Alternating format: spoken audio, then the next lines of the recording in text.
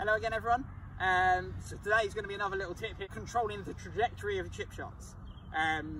Obviously there's many different ways we can play a chip shot, and I'm going to talk you through different techniques of how you can use one club and get the ball to launch at different heights off the club face. So I've got my 60-degree wedge here, and first of all I'm going to talk about just a plain normal standard trajectory shot for this club. So I'm going to have the ball in the centre of my feet, and you can see I've got all the loft showing on the club face there, and my hands are pretty much in line with the club head. Got my weight ever so slightly onto my front foot, and I'm going to make a nice short swing, and this should be just a bog standard height we would see a 60-degree wedge take off. Okay, so quite high, landing quite soft. Now obviously there's two things we can do from there. We can either hit it higher or we can hit it lower.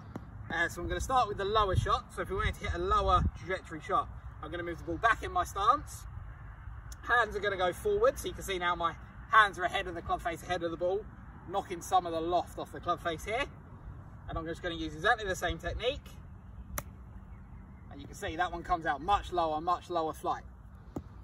And then the final one we can do, which is probably the most difficult, is if we really want to throw the ball up in the air. Basically, we just do exactly the opposite of what we did on the lower lofted shot. So I'm now going to move the ball forward in my stance. You can see it's right forward. Even more loft on the club face. My hands are slightly behind the ball.